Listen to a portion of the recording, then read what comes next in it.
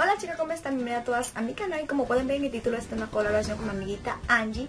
Si ven mi video por aquí atrás, ya ustedes saben. Y es una colaboración con mi amiguita Angie, como podía decirle. El link de ella se lo voy a dejar aquí abajo y de su video para que vayan y se suscriban a su canal y vean su propuesta.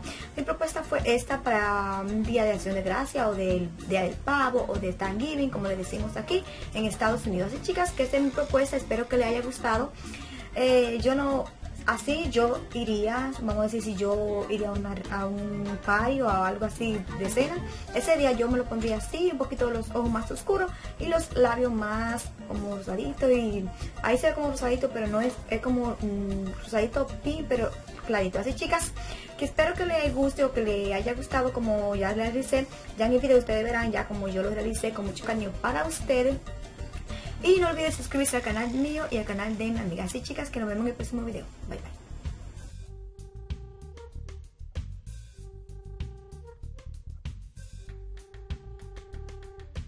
Bueno chicas, como pueden ya ver ahí ese resultado ya final, cuando ya yo realicé el maquillaje y lo hice con mucho cariño para ustedes chicas, y espero que les guste. Yo hice un poquito más en los ojos que en los labios, porque si voy a una fiesta de Thanksgiving o algo así, mi bebé se va a enfocar mucho en los labios y me va a quitar mi maquillaje. Así chicas, que esto es súper fácil. Vamos a comenzar poniendo este primer de Jordana vamos a ponerlo más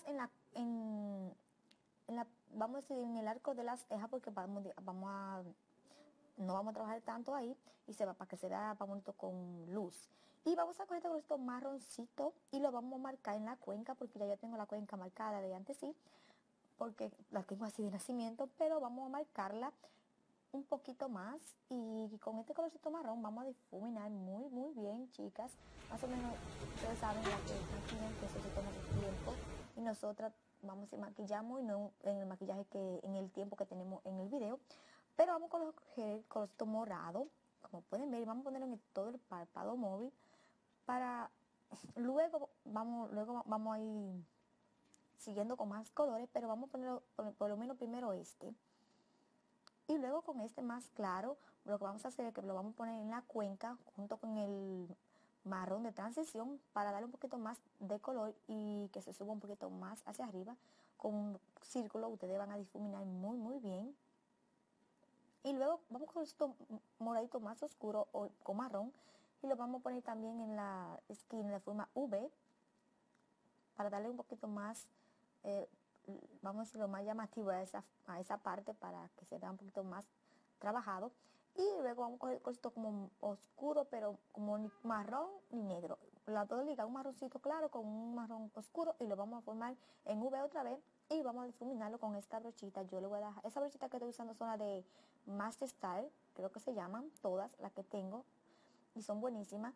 Y yo, como pueden ver, con este jumbo de AI Color, voy a poner en la pestaña superior, y lo voy a marcar para poner mi pestaña postiza, porque o sea, que para el look se ve más bonito, voy a colocar una pestaña postiza. Así chicas, que esta es una que yo voy a colocar, que la compré en eBay, y le voy a dejar el link a ver si lo puedo encontrar, para que ustedes, si les interesa, pues la compren, porque varias chicas me han preguntado, y así si quieren comprarla se la hace un poquito más fácil. Perdón, que tengo gripe chicas. Y luego vamos a coger este delineado de AliExpress, y vamos a formar el mismo delineado corto que pusimos sin rabito y sin nada, porque así que yo lo hago. En realidad no me gusta mucho si no es necesario.